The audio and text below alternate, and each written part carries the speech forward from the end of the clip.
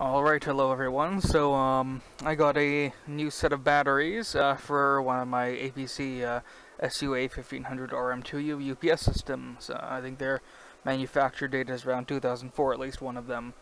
They're nice battery backup units. They have, the network management cards inside of them, and I got them for free, and it was only $132 for the batteries. I rebuilt the pack myself. But the problem is with the new batteries, the battery lights start with showing a full charge, but basically flashing. But actually, the UPS reports that they're basically dead. Let's get in here, see if it'll bring it up. Yeah, so it basically always says they're discharged, and whenever you cycle for power or anything, battery capacity 28%. When you try to run a self-test, it drops back down to 0. When you pull the plug, it drops back down to 0. And it's pretty annoying. And I did find there's supposedly a programming mode where you hold Shift and press Y a couple times. Oop, hang on. We'll restart that. You should get SM back. It seems a little finicky as to whether or not it'll work or not.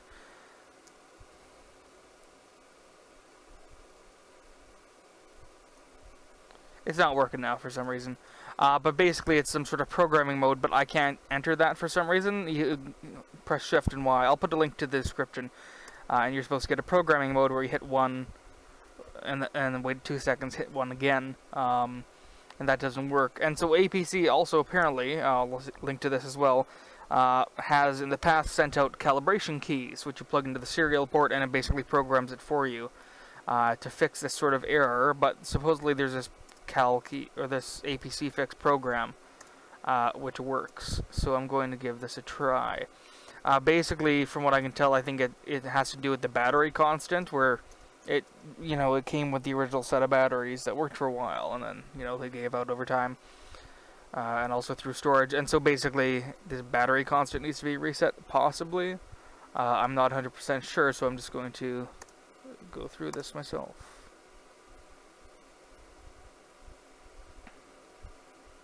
Nope, because it is just COM1 on this, right?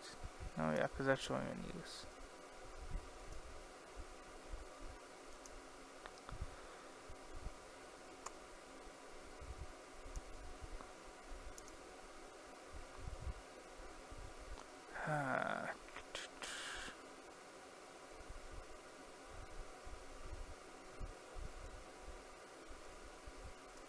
I'm not sure why it's refusing to work, unless I need to log into the UPS first. Hang on, let's try that Shift Y thing again. There we are, SM. So you're supposed to press 1, wait 1 second, wait 2 seconds, press 1 again, but that doesn't work. Okay. And so now, what if I do this? No. Alright, we'll give it a second. Hang on. I'll try and find some. Okay, so I just gave it another try, and it says that it's established. Oh, there we are. Okay. So let's see. Battery charge. That's through that thing again.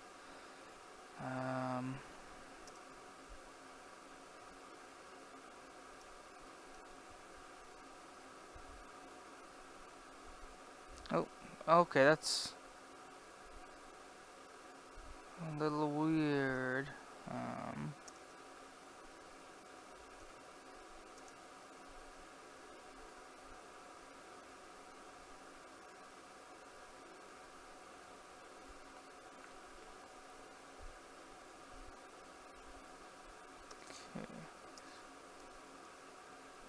Status. And so yeah, all the runtime calibrations are basically impossible to use, and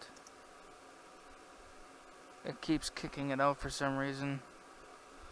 I'm not sure why.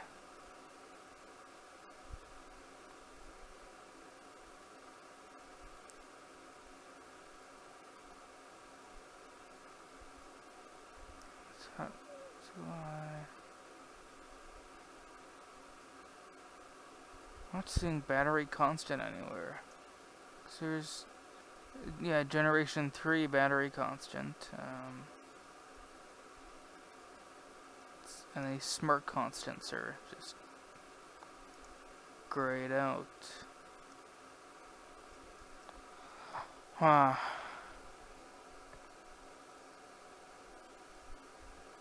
I can do a self-test, but done self-test. It's not showing the firmware for some reason. I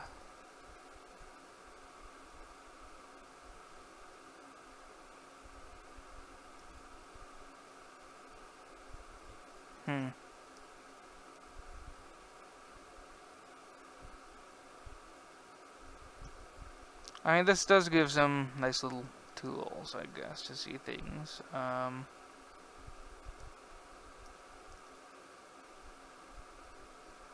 Runtime and battery. Not showing any runtime.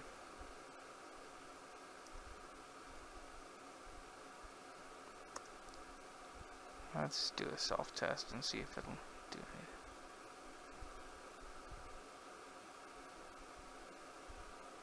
I can hear it beeping all the way out over there.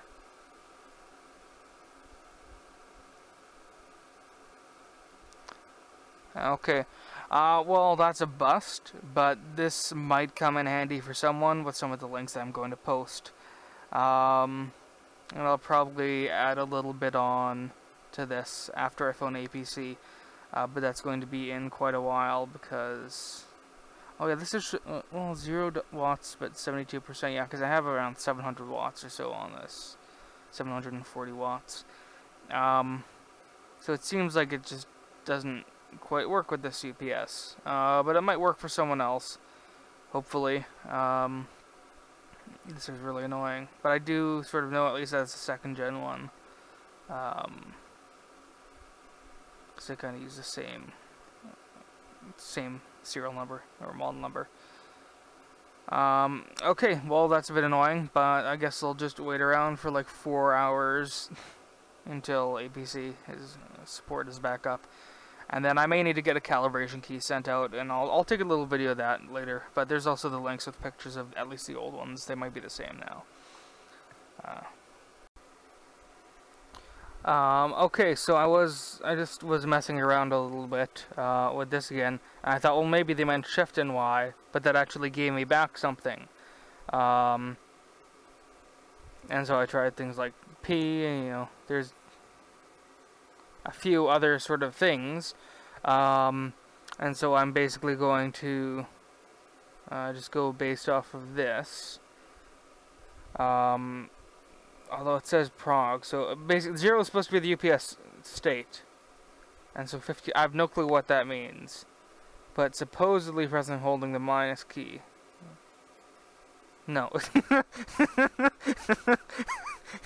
No. Okay, so I need to enter the programming mode somehow, and I'm not sure if it's maybe just the timing of the 1 key, because it says 2 seconds, but I'm doing it 2 seconds. There's 2 cursor flashes, but. Hang on.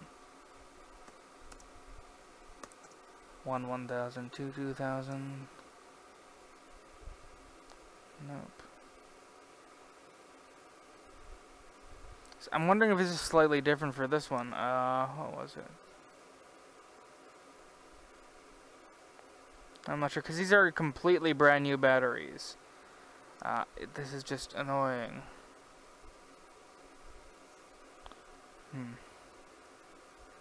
Let's just try some other.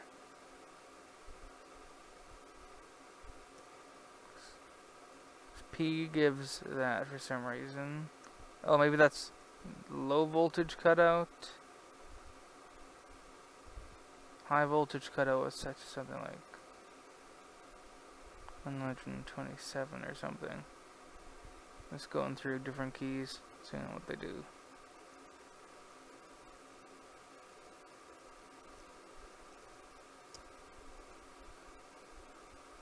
Ah, shit.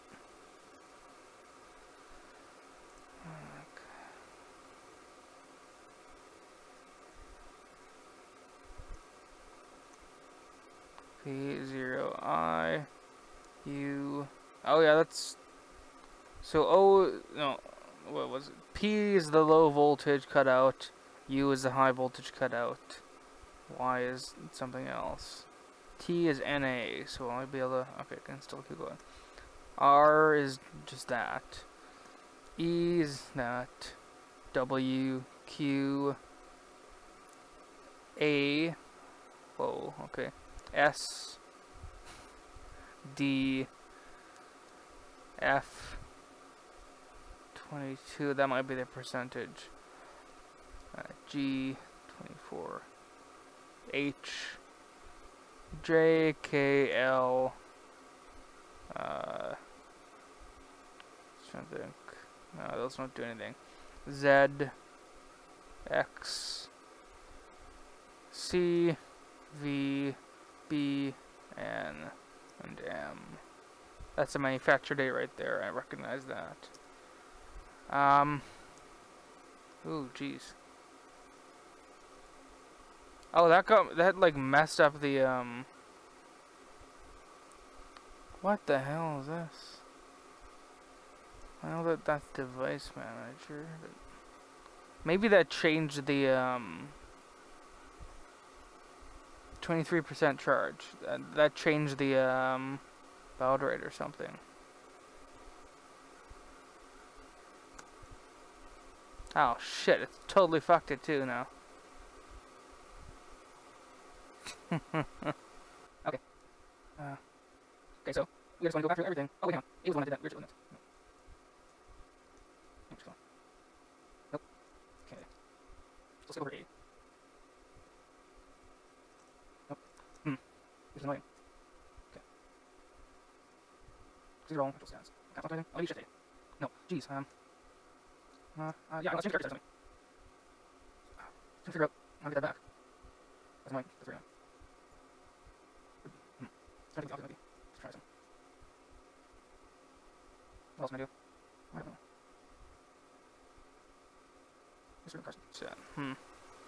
I'll have to try like a physical reset of the thing, or possibly through the web interface actually.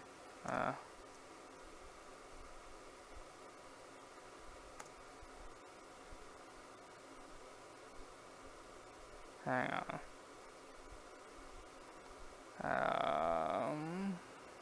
Configuration.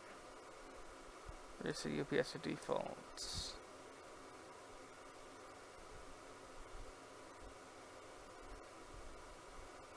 If that took. Possibly, although I didn't change the date for some reason. Which is probably. Hang on. Go into the card system. Preferences.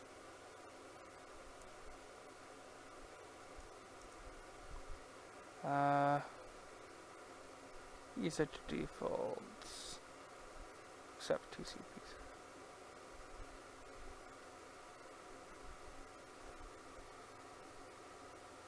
Because that should be the network management card, and then under there is the UPS itself.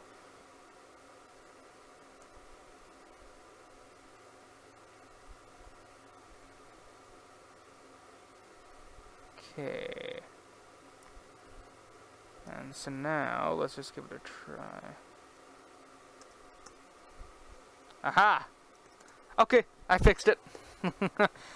So that's basically what you do if you screw up the console. And I'll actually, if in case yours looks like this and you can only access it through serial to get the web interface up, you get the login, and then 2 is network, 1 is TCP IP,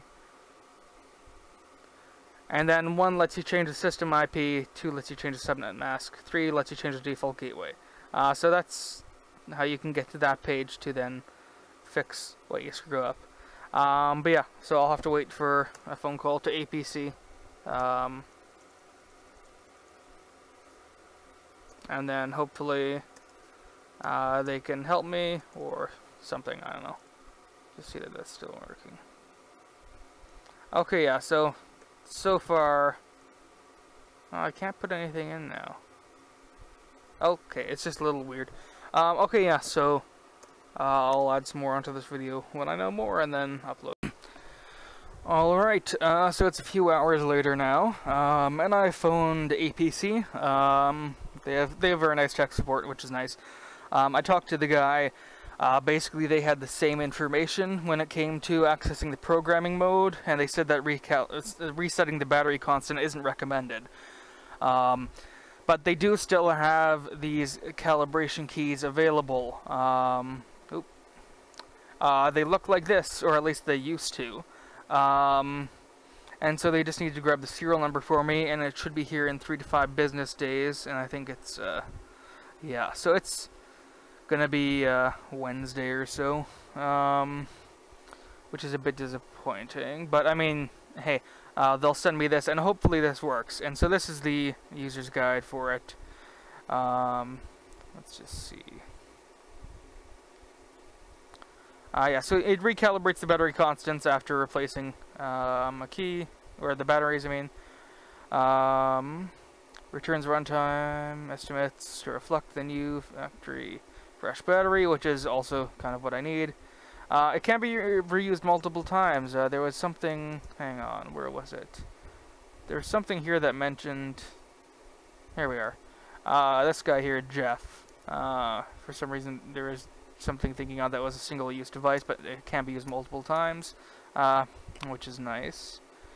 Let's just see what the instructions are. And so yeah, they did need the serial number just to get the, because I have an SUA 1500 RM2U. And so let's see. I'm mostly just scrolling this over so you can see it. I'll also link into it and download this just for saving the information. Looks like I'll have to shut everything down for that as well.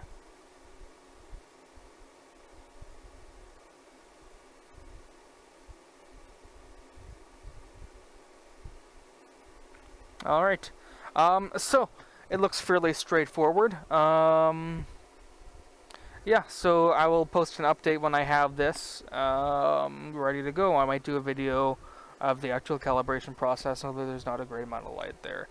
But yeah, we'll see if this calibration key works. If not, he mentioned that it's just a fault with the UPS where it can't run the runtime calibration with new batteries, but hopefully this should fix it. Alright, so thanks for watching. If you have any other questions or things, just leave a comment or whatever, and don't forget to like and subscribe. No one's gonna do that. Alright.